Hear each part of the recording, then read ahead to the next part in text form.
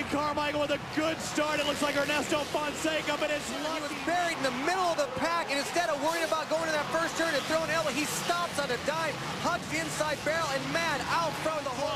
Kyle Lewis is going to take that Butterfinger Grip Hole Shot Award, but it's James Stewart leading Ricky Carmichael now.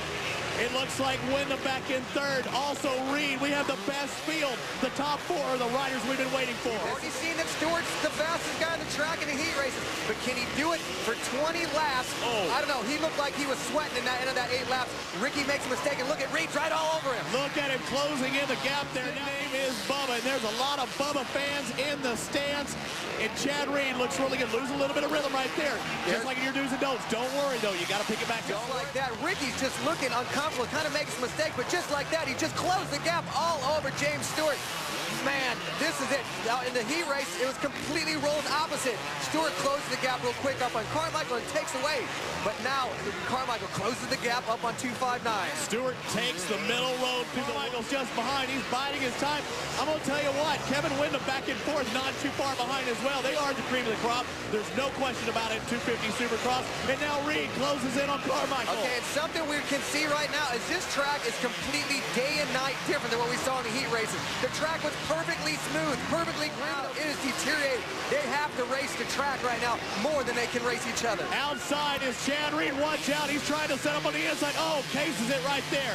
If he could have there at the beginning of the race, it could have probably been the best thing for him because all it did was clear his head. He thought about it, just got rid of everything that he was worried about after this heat race. Said, man, I just got to go out and focus on it, man. This is it. This is what we've been waiting for the last 2 months. I think that's an understatement. Denny Stevenson all over him. Chad Reed is going nuts out there trying to get by Ricky Carmichael. There's the onboard camera. He may win this race. See, something I think that might be detrimental to Ricky Carmichael right now is if Reed stays all over him, Ricky will be unable to take the fastest lines he needs to. And he goes down just like that. He drops the front end of the rut and just folds and he goes down. Oh, we see Ricky now. He's going to jump in. He drops the front end and that thing's just going to tuck and just throw him down. He was looking ahead of that section instead of looking at where he's going to land. Let's look at it again, different angle. He's going to drop the front. He's already kind of sitting down. The front end just tucks and just like that, he's down the very characteristic with Carmichael. There's the onboard. James Bubba Stewart going through the whoops one more time. Oh, he just crashed. I can't believe it. I thought he'd be out front. He could just kind of settle into a pace, and down Stewart goes. Way out in front. He had about a 4.8-second lead when he goes down. Now he's in third. A few laps here at the Citrus Bowl, the 250 main event with Chad Reed out in front, number 22. Ricky Carmichael, the Makita Suzuki in second, number 4, and the 259 Kawasaki of James Stewart Jr. in third. Whoops, his fourth gear pin drops the front end. The bars are ripped from his hands, and man, down he goes. What a violent crash. Into that whoop section, having to fight the rut, a deteriorating track. The last lap, white flag is out for Chad Reed. Originally from Australia, now they're at the top of the list. I mean, what an animal. I mean, these three guys are all animals in my book.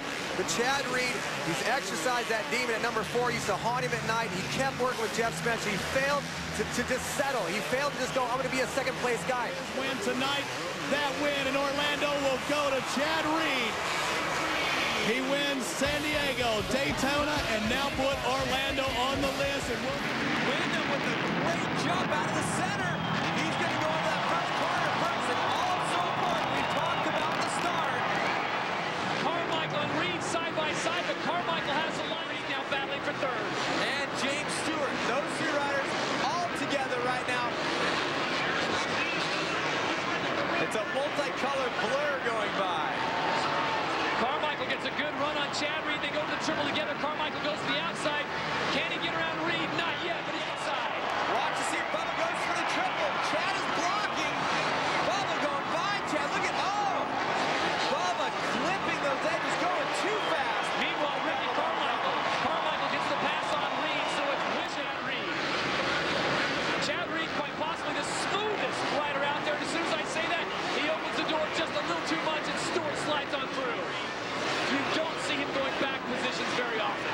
Definitely not, and left the door open hugely. It looked like it rattled him a bit. He was dropping in the whoops just there. As you can see, he's dropped back from the Stewart-Carmichael battle. And Carmichael gets a good drive as they go over the tunnel. Carmichael's on the outside, lost the inside, and here comes Stewart trying to split up. Stewart to the inside. He almost shuts down Ricky's line, and Ricky just doggedly would not be denied.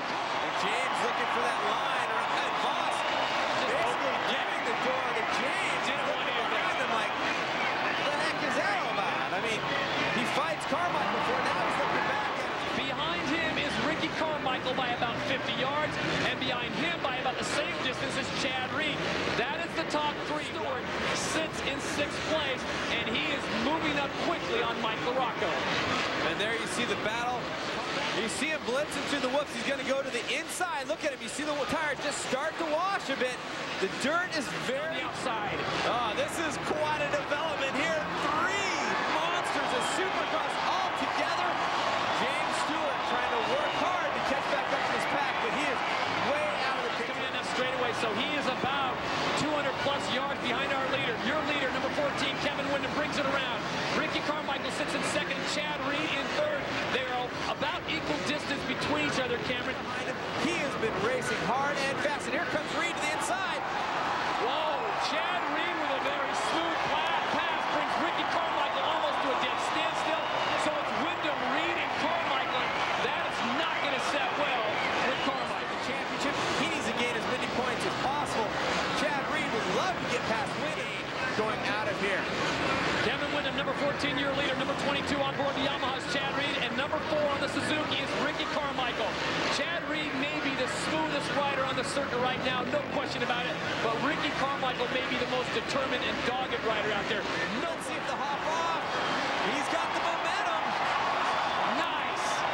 Windham has the inside line. Can he hold it? Reed pulls up short. Windham and Ricky had the good line in the whoops. You saw Chad tried to go into a different line to make the pass. I like what Chad is doing here, Cameron. He is not sitting on one comfortable line. He is trying some different things. Let's see what happens. This is where Reed's been trying to make his move on the step off. Reed, step on, step off. They both hit the triple at the same time. They come out even, but Kevin Windham once again has the inside line.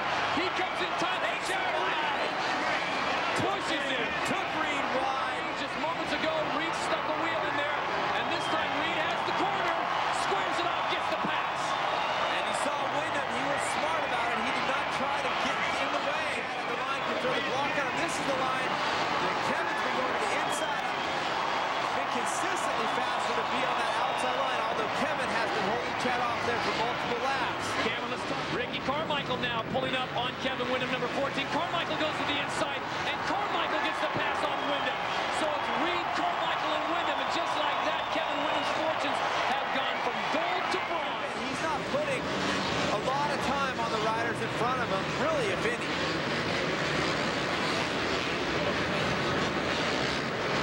So it is now, lead is starting to grow unbelievably, Cameron, over Ricky Carmichael.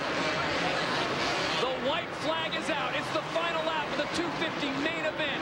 Chad Reed is your leader. Of the championship. That's really what Ricky Carmichael wants to do. He wants to clinch this championship before he gets to Vegas. And then what he told me was, I'm ready to race them all wide open when I get to Vegas. It's the Thunder from down under, dominating Pontiac for the 3rd year in a row. Chad Reed picks up the victory. Ricky Carmichael will go to 2nd, and Kevin Windham will grab 3rd. And Stewart goes down. Gate drops and we're underway.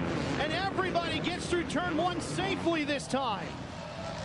Stewart is back in 10th. This is a chance for Reed to get out front, break away, try and get by these guys as quickly as possible. Obviously, that's not going to be easy, but he needs to gap these guys before these guys can get through the field. Suzuki, the yellow number 4, and there's James Stewart coming to the inside. Stewart Carmichael, his spot away. Carmichael gave Stewart way too much respect right there, and then just blows right back through him, but passing through the whoops right there. Personally, I don't think Reed's making enough happen right now. He's not getting away from Carmichael. Look, and Ivan Tedesco kills it. Yeah, and now how quickly can they reel in Ernesto Fonseca, and then the top 3 will be setting sail in what should be a tremendous fight for the win here tonight in Anaheim. Fonseca goes down through the rhythm section, thrown up over the bars, down just like that, out of the lead. Still gets back up in 5th, but now the big 3 are out front. Reed, Carmichael, and Stewart. Chad Reed has the lead. It has been the most highly anticipated season of Supercross racing ever, and this is why. Everybody expected to see these 3 riders battling it out all sold out Anaheim Stadium. Last time they did that, the Angels were in the World Series. For a Supercross, no problem when you get racing like this here in the birthplace of Supercross. This racetrack is how tough it is, and they're making these massive obstacles look like they're just simple little things in the way. Blasting through the rhythm section, clearing the triple. Available into me, he can now kind of settle in and go, hey, I'm running fast enough pace. He can feel comfortable enough to go, this is what I need to keep doing. I still got 14 more laps to go, of course, but I'm confident with the pace I'm putting on these guys. That's because Chad Reed's normal, regular mechanic, Darren Sorensen, broke his ankle in a fall on his own motorcycle. So Alan Olson filling in, and he's doing something right tonight, guys. Chad Reed leading this race on lap 6. Well, Ricky Carmichael's got some new suspension pieces as well, and they've done a lot. We last saw him before Anaheim, and it seems to be working on his bike as well because he's closing, and that's exactly what that signboard says. He's feeling it right now. He just cased the rhythm section coming out of the tunnel jump. Carmichael just made the pass. Will we see James Stewart turn up the heat on his number 7 Kawasaki? Have we seen everything out of him yet? Carmichael do the whoops. We talked about how vicious those whoop section could be, and it has just reached up back to the front. Unbelievable. Another Anaheim opener that Ricky Carmichael will not win. Chad Reed, James both saw what just happened to Carmichael. There's like, now it's down to 2. It's like we saw in Canada just a month ago. He's biding his time. He knows he doesn't have to ride over his head. He's going to sit and watch and see what Reed's got, and he's going to turn up the wick a little bit more. I think we're just watching a little bit of what James Stewart has available. Watch that section those guys are right doing. We have not seen him do that all night long. They used to just double in. Now they're tripling in and tripling all the way through the entire rhythm section. They're putting down lap times we have not seen all night long. Rocco just in front of him before he's back on the podium here tonight. Meanwhile, it's Chad Reed out in front, but for how long? Here comes Stewart. Reed bangs into the side of him. Oh, tremendous side-by-side competition, but it's Stewart who comes out with the #1 spot. James Stewart last season, obviously, we saw it in Canada last month, and just like that, he lets Carmichael make a mistake. Doesn't even have to pass him, moves in a second, and then just eats up Chad Reed in a couple seconds. Chad makes a mistake, takes over the lead. Today, he said, you know what? I took those 2 wins in Canada. I feel really good coming into this round. I've trained very hard. I've peaked for the right time of the year for this championship chase. But Ricky Carmichael is still the man. That's great superstar. If he keeps running like this, he could run away with this championship. For 2006, and James Stewart is coming on to win the biggest race of the year. The Anaheim opener goes to James Stewart, and a tremendous performance. Chad Reed on the factory Yamaha is going to be right in the thick of the points chase.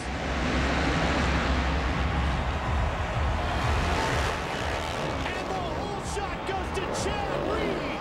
Reed, Carmichael, and Stewart, or Stewart, Carmichael. We talked about how beaten up Chad Reed is. He's toughing it out. He's going for the whole shot. Giving everything he's got. It's 20 laps here on that shoulder. He can rest tomorrow. Look at Stewart through the works for the lead. Second place at Anaheim 1. Here comes Carmichael on the inside of the #4. It's going to be Carmichael's last chance to win Anaheim 1 here. He needs to get by Chad Reed quick because Stewart has been so fast all day. I think he's setting it up right here, Ralph. Through the sand. Boy, you can hear the crowd come to life. Everybody's still on their feet. I'm loving this. This is what they all came to see. Ooh, big mistake by Stewart. Wow, look at Carmichael's backside of that motorcycle, flopping and flailing in the air. Reed gets by to take second place.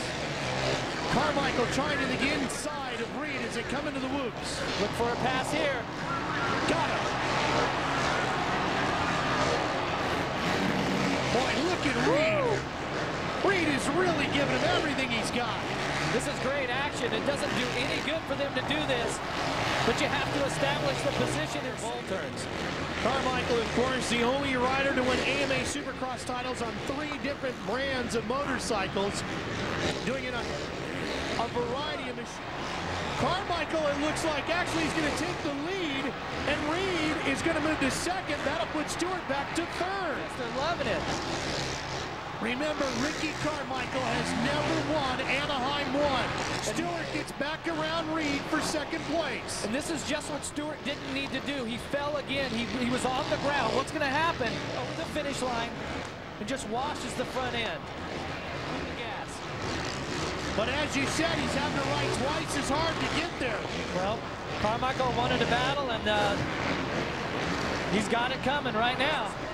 Up so stiff that's why the machine gets through there that much better. But what he makes up in the whoops, he gives away in front end traction by making it so stiff. He's going to cut to the inside right here. Clean move. But Ricky triples out of it and retakes the lead. That's that move he's been doing all night. Look at, that's the Bubba Scrub right there, taking the lead again. Well, these guys aren't hitting 55s yet, but they're hitting 57-second lap times right now. That's pretty good considering the track's getting really slippery. The Bubba Scrub is a move that James Stewart came up with. Pulls out of the turn, and then he just soaks up that right there. And watch over this triple. He just whips the bike sideways, stays about 4 feet lower over the jump. And his teammate, there's James Stewart on his final lap. Carmichael in second, Chad Reed, the other injured rider we talked about, in third tonight. How about Stewart there? He's so comfortable. He's doing one-handers through the rhythm section before the triple. It doesn't matter where. He's got this track wired. James Stewart celebrating as he passes the mechanics area, and James Stewart wins Anaheim 1.